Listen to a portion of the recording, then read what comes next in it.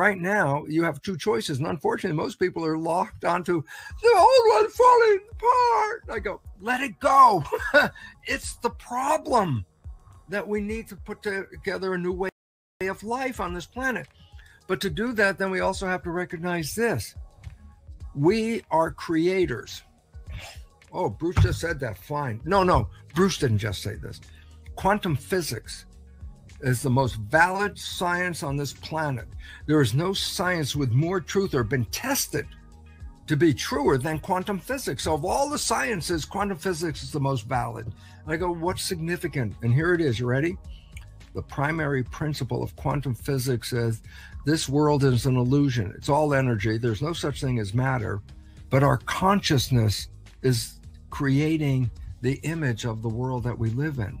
In other words, human consciousness is manifesting this expression.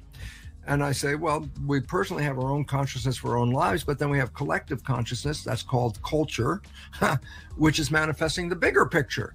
And the programs that we have been given are programs of self-destruction. It's not programs of health and harmony at all.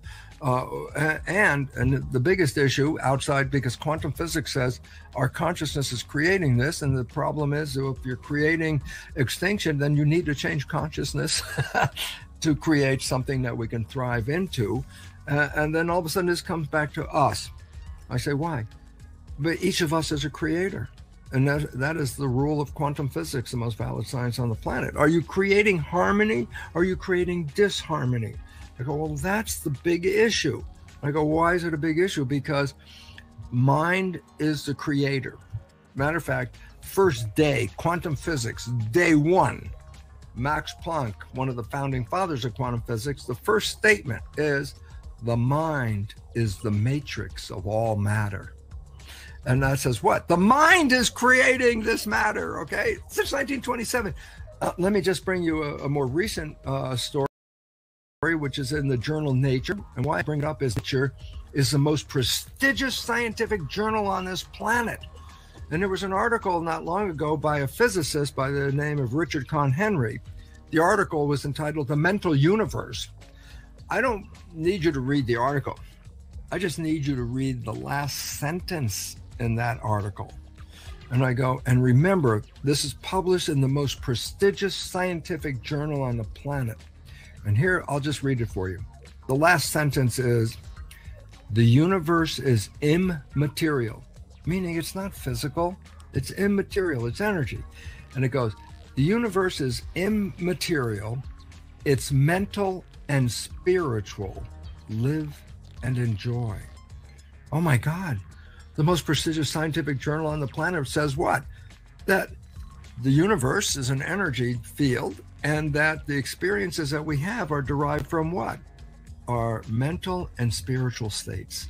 It's like a scientific journal saying spiritual states, like, whoa, we're coming into a new world, folks. And the idea is the belief system of the old physics, Newtonian physics, said the universe is divided into two realms, the material physical realm and the invisible energy realm, and they don't generally talk to each other.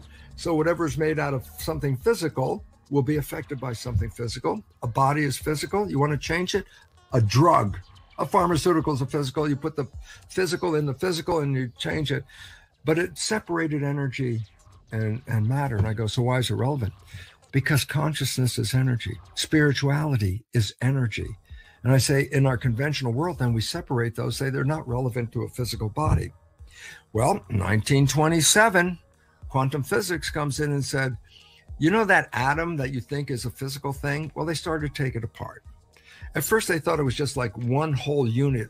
The word atom in Greek means uncuttable, meaning that's the smallest piece of the universe is this atom. It's like a little sand grain. And I say, but in 1895, they found, oh, wait, there's something inside the atom.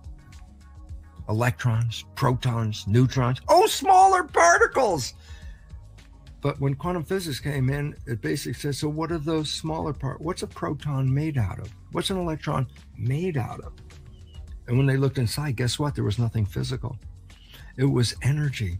It was like tornadoes of force fields spinning. That's what an atom is. I go, wait a minute. The building block of an atom is energy. I go, yeah. Well, then atoms are made out of energy. Yeah. And molecules are made out of atoms. Yeah. And there must be atoms, molecules are energy. And I go, yeah, molecules make up humans. I go, yeah. And so are humans energy. And all of a sudden, that's very difficult for the average person to accept. Why? Oh, I can see you. I can touch you. You're a physical thing. And I go, those are both illusions.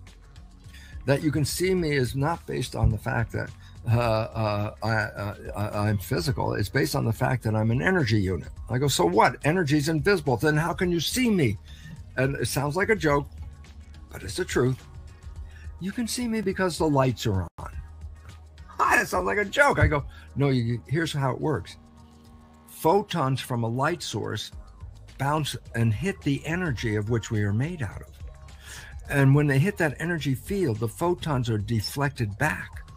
So you're not seeing me. You're seeing a reflection of photons that are bouncing off the energy. Because underneath that layer of photons, I'm invisible. I'm an energy force field. And you go, really? I go, yeah. You know those scan systems like CAT scan or MRI scans, and they scan through the body and they can show you all the muscles, the bones, and all the pieces of the body in these scans. And I go, yeah. And I say, they don't read light. They read energy. They're looking through your body. It's energy. And they can focus at any level of that energy. And guess what? You see the structure. I say, but the structure that you see in a scan is not physical structure. It's an energy structure. That's what the scan reads. It doesn't read light, it reads energy fields. So I go, oh my God, when you look through the body with a scan system, the energy fields create the structure we are. So basically it says this, that being physical is an illusion of the light. That's right away. Is no light, can't see anything. Wow, that's exactly what a body looks like. It's in the dark and it's invisible, okay? And then you go to the point and you say, yeah, but if it's just energy, how come I could feel you? How come I could push on you? How come I could touch you if you're just energy? I say, what are atoms? Little vortices, little nano tornadoes, little force fields. Every atom is a force field. I go, so why is it relevant? I said, if there's a tornado spinning, and I said, take your car and go 100 miles an hour through the base of that tornado.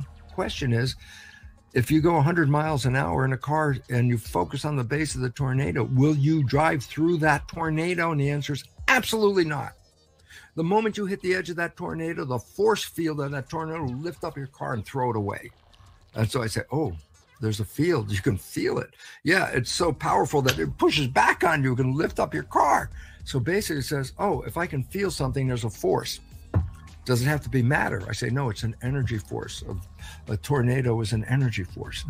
So seeing something, feeling something is an illusion. Everything is energy. Now I go to the most important part, and that's where the physics comes in and says, guess what?